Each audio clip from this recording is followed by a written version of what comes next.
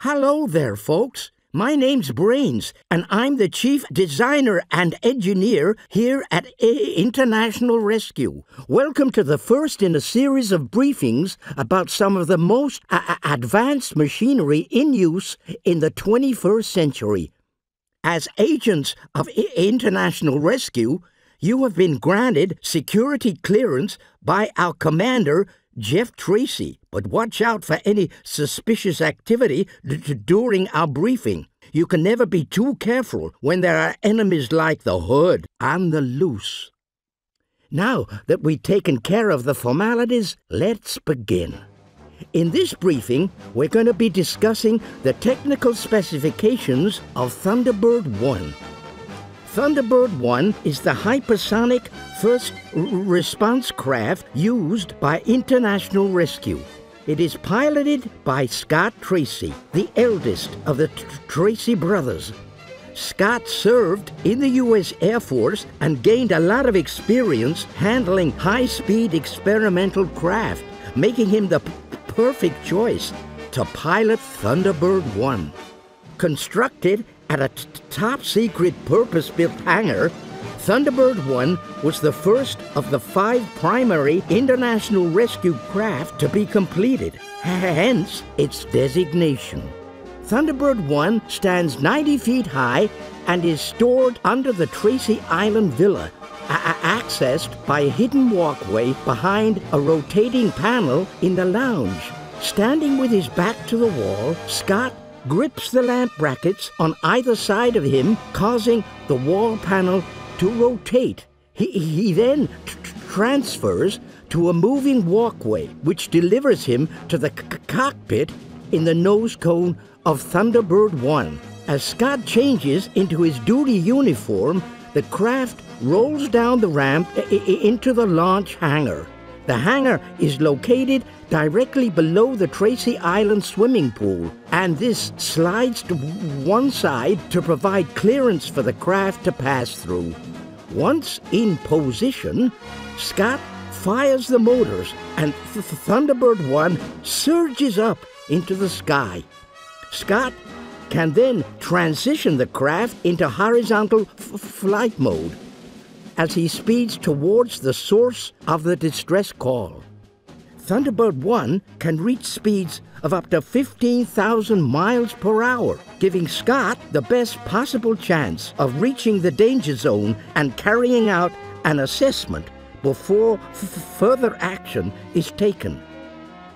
When traveling at top speed, Thunderbird 1 flies with its variable geometry wings folded in, giving the craft a rocket-like profile. On arrival at the danger zone, Scott will usually be required to land and deploys Thunderbird 1's wings so that the wing-mounted landing gear may be used. The landing gear was originally designed with wheels attached, but a later retrofit replaced these wheels with the current landing pads. A powerful rocket motor helps slow the craft as it lands, useful when a pinpoint accurate landing is required.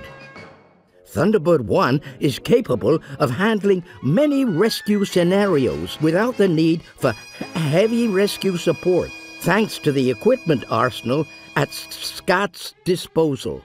A powerful machine cannon is housed in the underside of the craft's nose and can be used to clear hazards and carry out demolition work. There is also a multi-purpose launch platform, which can be outfitted with a variety of mission-specific equipment, such as a fire suppression system and a battery of high-tensile spears. Thunderbird 1 is equipped with a versatile winch for airlifting trapped personnel or small vehicles, and this can also be used to stabilize damaged structures. Recent additions to Thunderbird 1's detection equipment include a sensitive metal detector, which can detect metal objects from a height of 1,000 feet, and a sonar probe system used for detecting stricken craft on the seabed. When hazardous situations prevent direct line of sight with people in distress, Scott can make use of Thunderbird 1's remote-controlled hovering camera. This small drone can withstand extreme heat and harsh conditions in order to relay video images back to Thunderbird 1.